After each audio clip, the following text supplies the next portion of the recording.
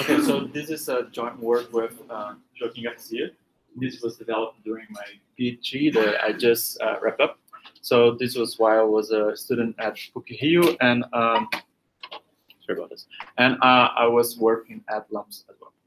So actually, wherever I go to show like my research, I have to be like very convincing while I talk about like semi-definite programming, because for some reason, like a lot of people in the transition community doesn't like definite programming.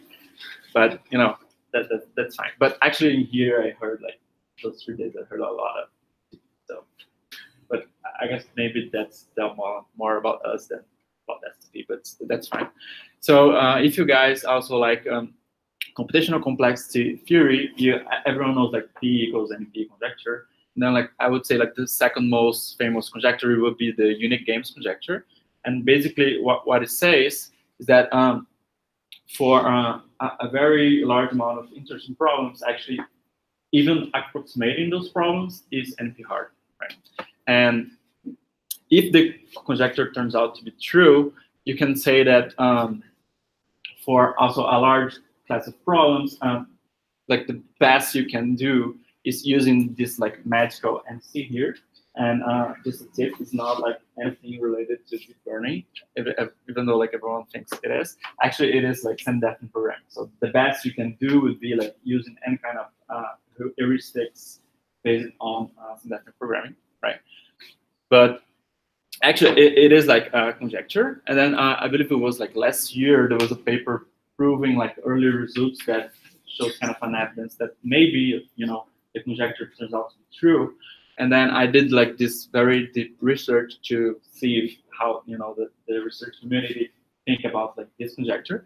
So I found this post on Reddit, and then someone was asking like the community what they thought if the conjecture was true or not, and then you can see about these 3 comments that like the vast majority do think that it will turn out to be true.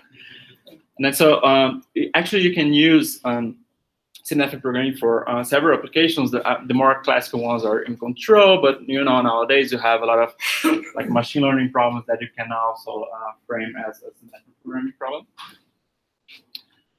And so actually, I was very surprised that like in the last 2 years or so, there was like two pieces actually that was telling about semi-definite programming. One regarding like self-driving cars, and the other is like deep space stuff. So maybe it's getting some hype.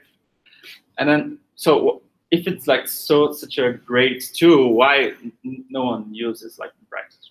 So the problem is that naturally you have a matrix. And then this matrix, the problem, the size goes quadratically, and usually you're actually the real variable is actually is like this is the square of the real size you're interested in solving the problem, and actually and also Sparks is not trivial to be exploited. And the first time I heard about the real solver that has quarter decomposition was yesterday about Cosmo that actually implemented this. Real life. And even like formulating SDPs are not straightforward. And then that's where like JuMPs comes into the picture. And in practice, like state-of-the-art solvers, they cannot solve very large SDPs. So one way to try to tackle this is go through like this exploiting sparsity. But we chose to exploit the low-rank structure that several SDP problems have. So there is this theorem that says that if you have an SDP with m constraints, you can find a solution that has at most square root of 2m rank, right? So if you don't have a lot of constraints, you will have at least one solution that's low rank. Okay. And you can say actually that in practice, the several SDPs actually admits a solution that is, has a lower rank than this. So this is like a loose bound.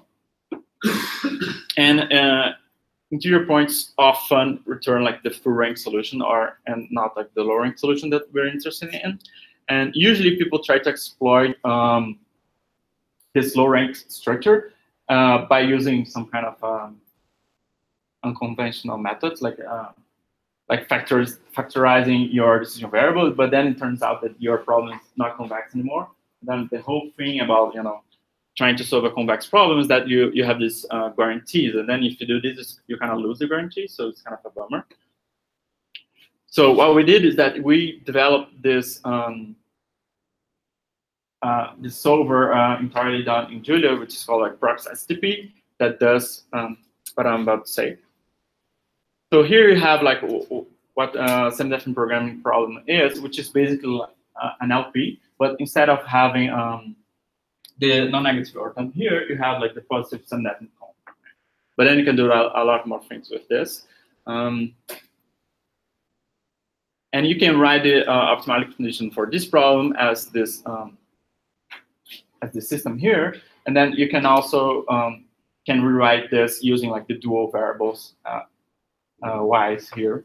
Then what we do is basically we apply a first order splitting method that is different from Cosmo that was presented by Michael yesterday. So Cosmo basically would like separate maybe this and split this way.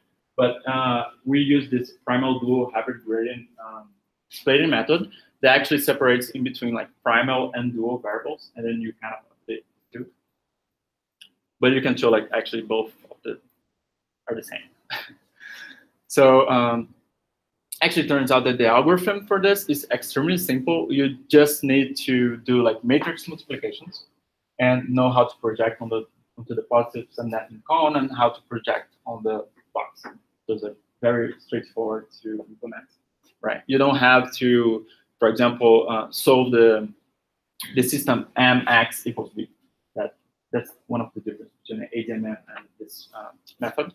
But if you implement this, it will be like extremely slow. There's no way to use this. And like the biggest bottleneck of this method is to project onto the positive semidefinite column, which has like a cubic complexity. Okay.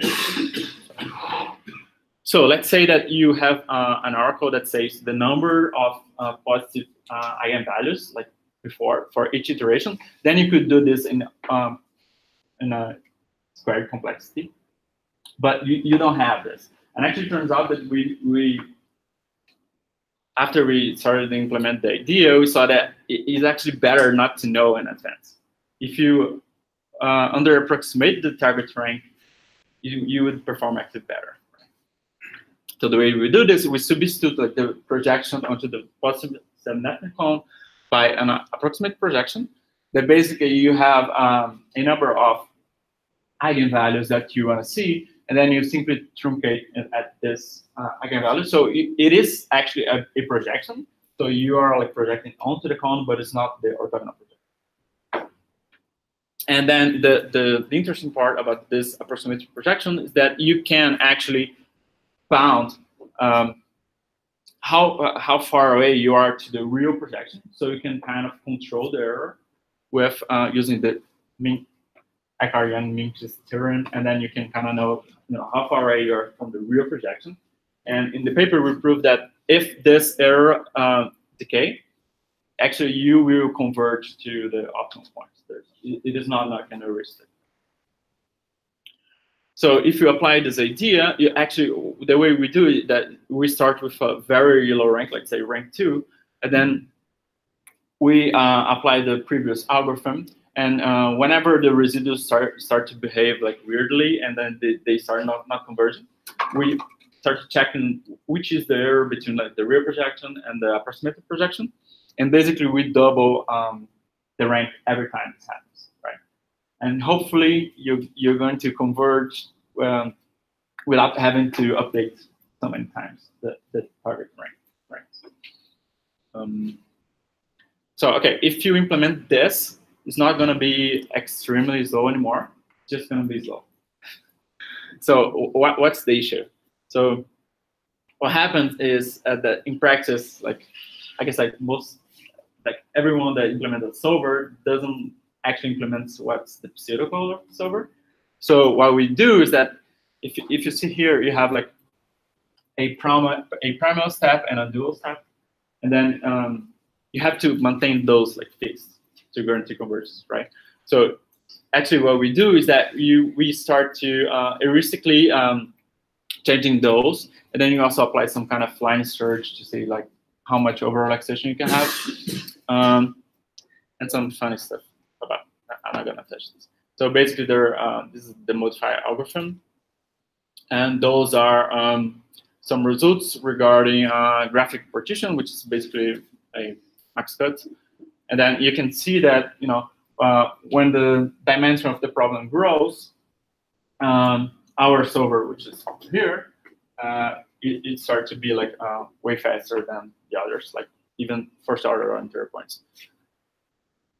Same goes for this other problem, which is the sensor localization problem. And the more surprising result is this MIMO experiment, which we know in advance that it has a rank 1 solution. So most of the solvers, they basically have a timeout. Then we were able to solve this 5,000 by 5,000 matrix, which is kind of for SDP is kind of a big deal. So, okay, we developed this new primary dual method for solving STPs, and we were able to exploit this low rank structure in a controlled way that would guarantee like convergence. And then we have yet another solver. I guess we have like 4 now. Okay, so there's other properties that I didn't talk about, because you have like some feasible solutions, like intermediate solutions that you can find using this.